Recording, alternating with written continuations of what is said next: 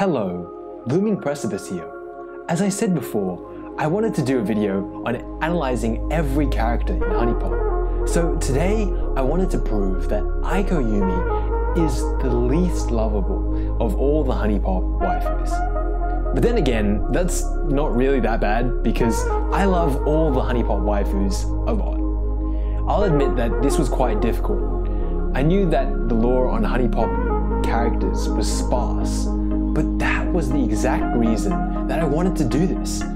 I relished this challenge and pored over every detail I could find on Aiko, from her preferences to her texts to her gifts, anything I could find. I'm kind of torn because I don't actively dislike Aiko. It's just that she's the girl that I dated the least in Huniepop. But why Aiko? Aiko is talented, smart, beautiful, and uninhibited. She's someone who won't judge you despite your kinks. When you lay it all out like that, she seems like the perfect waifu. Just have a look at some of her questions and answers.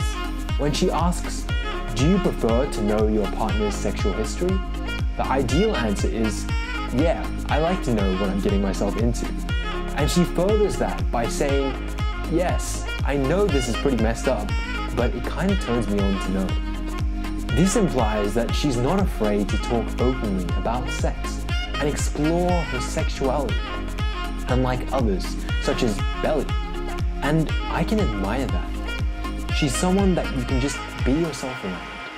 Aiko isn't hesitant about what she likes. She likes sex, and she embraces that. Aiko also happens to be into BDSM as a female dominatrix, as implied by her line in the bedroom scene saying, "I'm a naughty teacher, and you've been a bad boy," which fits the school teacher kink perfectly.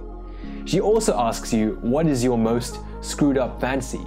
And the ideal answer is, "I want to be chained up and dominated," to which she replies, "That can be arranged."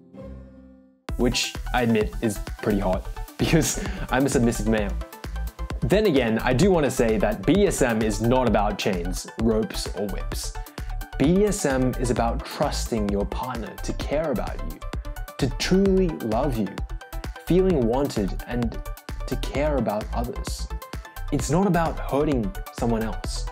It's the idea that you could be so precious to someone else that they'd tie you up and nurture you. I do admit that I wish there was more content based around her being a female dominatrix, because there's pretty much only 2 or 3 lines throughout the entire game. Perhaps an extra scene where she pushes you against the wall and confesses her love for you. I don't know. She also likes to be choked, as she says in the bedroom scene, and you might be like, wow, that's so messed up. First of all, it isn't about wanting to be hurt or abused by your partner. To be clear, that is completely the opposite of anything related to BDSM. Although I'm not personally into choking, whatever you're into is okay, as long as it's safe for both you and your partner. Especially with more dangerous kinds of play, including breath control play, you really need to be careful and safe because it can be dangerous. Furthermore, Aiko is intelligent, having a master's degree in mathematics, which was a 6-year course, before graduating and becoming a professor. And as the Huniepop wiki says, she managed to acquire a doctorate, which requires writing a thesis and such. And correct me there if I'm wrong. However, doesn't that all mean that Aiko is the ideal waifu? How could she possibly be the worst waifu in Huniepop? Well, the first nail in the coffin is Aiko doesn't really care about you at all. You're just a casual fling to her. This is portrayed through one of her questions and answers, in which she asks, "Longest relationship you've ever had?" "My longest? Probably a year and some change." To which she replies, "Same here. I don't like to be tied down for too long." Which implies that she isn't serious about this relationship between you and her. She doesn't really care about you. Combined with the fact that when you answer incorrectly, she says, Yeah, I had you figured like that. And figures. She's so nonchalant about you being incorrect and the nature of your relationship, calmly accepting you're dating other girls because she simply doesn't care about you. But that isn't even the worst thing.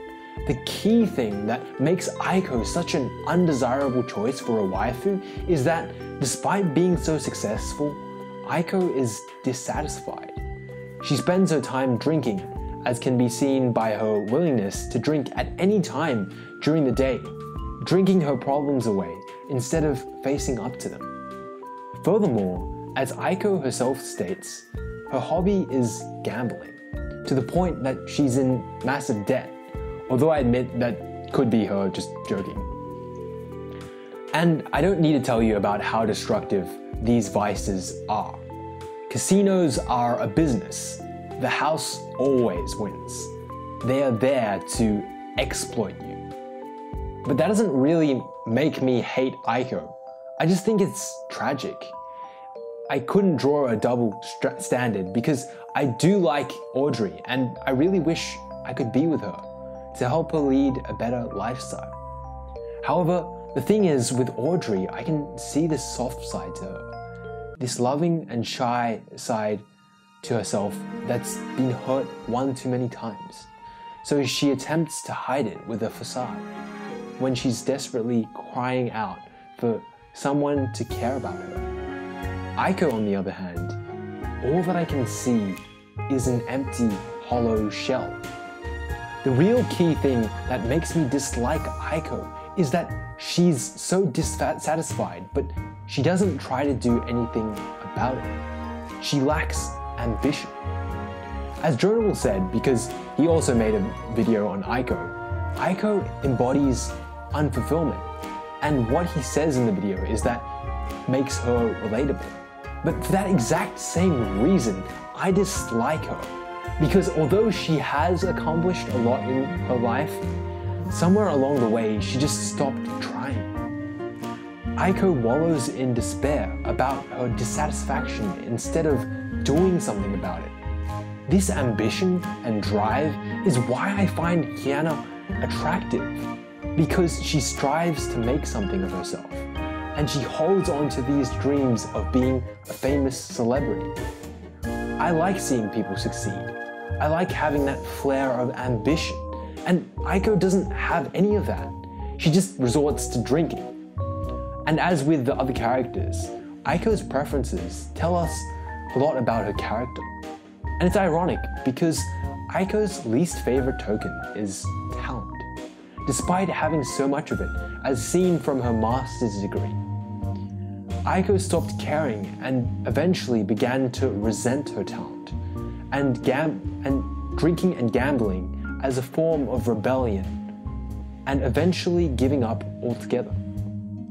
This is further substantiated by the fact that her favorite gifts are from the toy category. She treasures these gifts because they remind her of her childhood innocence, perhaps when she wasn't so depressed and still had the drive to achieve. And you know, maybe if there's something in the story about helping Aiko to stop being depressed and having the opportunity to truly date her, Aiko genuinely falling in love with you, maybe she would have been one of my favorite waifus. But that just isn't there. If you just have a look at Aiko's description, you'll see what I mean. She's uncertain of what she really wants to do with her life, and is really just coasting through her days, often miserable or borderline depressed. Despite this, she's a very humorous person and uses jokes and laughter as a means to temporarily escape or mask her general misery.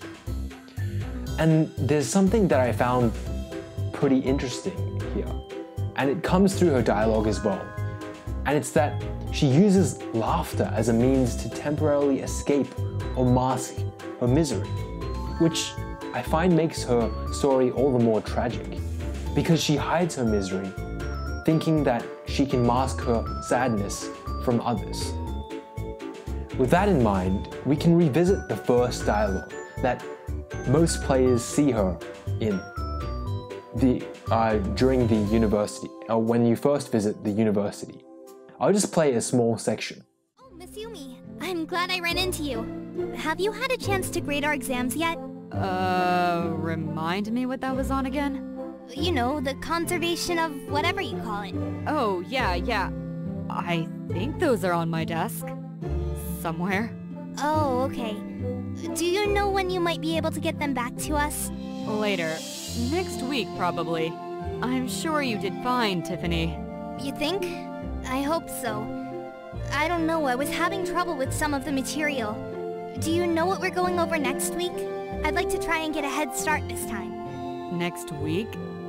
I don't know yet. Actually, I have a pounding headache right now.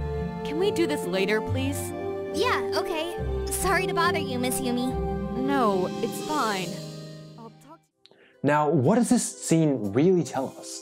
Well, apart from the fact that Aiko is kind of pushing away my favorite vanilla ice cream, Tiffany, who I feel really sorry for because she's so kind and good-natured and cute and adorable. It's that Aiko, by her wallowing in despair and giving up, hurts others that she cares about. Wait, what do you even mean? Well, let me try to explain. Although it's illustrated that Aiko is annoyed with Tiffany in this scene, I would argue that Aiko does care about Tiffany as one of her adorable students. Although she may hate the university, she wants her students to have bright futures. You can see this from Aiko tutoring Nikki in the bonus art and accepting the request to help out Tiffany later. However, by Aiko wallowing in despair, she stops herself from being able to help Tiffany, someone she cares about. Sure, this is a relatively harmless example, but if we view this as a microcosm of how Aiko treats those who she cares about, inadvertently lashing out at others who are close to her because she's dissatisfied with life, we can see the harm she inflicts upon those around her. Without realizing it, Aiko hurts those who care about her because she can't move forward. Altogether, this paints a portrait of why I think Aiko Yumi is the worst waifu in Huniepop. Then again, these are just ideas that I attach to my own interpretations and feelings to. I know I said that movies and games aren't so much about imagination. That was writing, because writing merely creates a suggestion, and the reader interprets all the rest on their own. But after having thought about this, I think that's not really the case. I think despite being able to see everything in the world of Huniepop and any game, it's still only ideas, the gentle suggestion to the mind that a video game, a movie, or a book creates, relying on the reader to find their own meaning. Okay, and that's it. I didn't manage to make the 30-minute mark on an analysis of Aiko, but you know what? I'm happy with this video as it is. I wouldn't want to drag it out any longer, just to say I've made this video 30 minutes, and the video feels like it's finished. It's telling me that this is an apt ending. So thank you for being here. You are my lifeblood. Looming Precipice out.